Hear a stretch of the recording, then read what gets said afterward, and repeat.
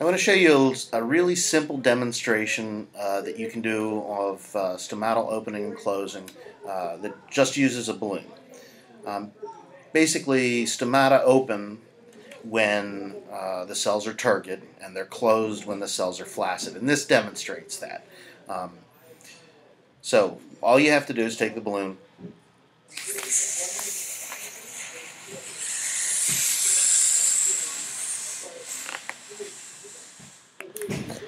blow it up, and then those are your guard cells.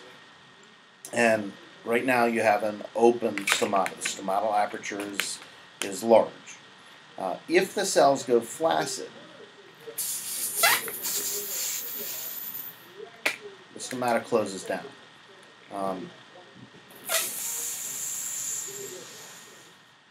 And so this makes sense for the plant, because when the plant has a lot of water, it would be a good idea to be able to have an open stomata. And that's exactly what you're going to have when you have a lot of water. You have turgid cells. Now the plant can also pump potassium in and out of the guard cells to actively make the cells flaccid or turgid, depending on what its needs are. But the take-home message here is that when the guard cells are turgid,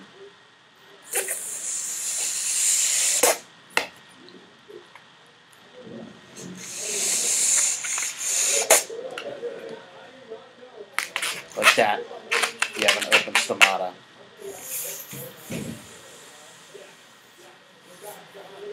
And when they go flaccid, you have a closed stomata. Thank you for watching.